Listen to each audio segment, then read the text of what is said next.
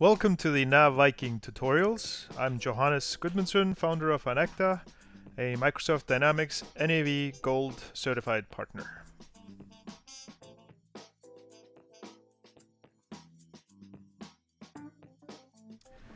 Hello and welcome to the Coffee Mug tutorials. I'm going to keep going on production. What we had done before is we created two items. One is the ingredient, which is coffee beans, and the other one is the output, which is ground coffee. And so what I'm going to do is actually highlight a kind of cool feature. If we go into released production orders, and I had created some last time right here, and if I go into ground coffee, I can see that we of course need if I go into the line and components, we need coffee beans, and I need 88 of those.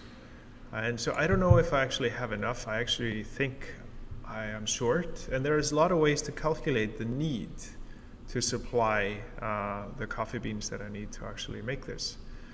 So one of them is kind of cool. I can actually go here into navigate and hit planning, and then I get this screen here, and I can hit calculate plan. It tells me what I need. So here I have this production order.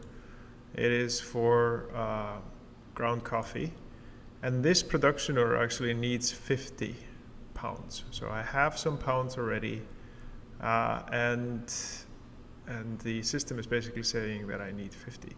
So I can go ahead here and say, okay, so we're gonna buy from this vendor. Notice this is the item vendor catalog. It's actually a list of vendors that supply this item. You can set that up on the item card. In this case, I have just one vendor. I'll just pick that one. And I can say here I want to buy maybe 100. So I want to be more than safe on this. So we're going to buy 100, even though I only need 50. And then I just hit make orders here. And this brings up a similar screen as the requisition worksheet. So we're making orders for the active order, which is the order I just came from. We're going to make purchase orders. If we needed to make something, actually, we would have created production orders or transfer. We could do transfer orders or assemble something, assembly orders. So it's all the supply elements, something that creates inventory for this production order. So in this case, it's just going to be a purchase order. Just hit OK. It did that. Now I just close, and if I close out this and close out the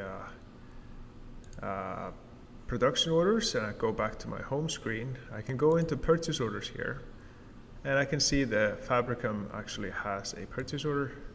If I click into that, we have the coffee beans 100. So basically from the production order, I generated a purchase order to supply that demand. This is kind of an easy way to get the demand in. There is also a planning worksheet, which I might touch on next time. So if you got something out of this, thumbs up. If you haven't subscribed, subscribe. Until next time, thank you.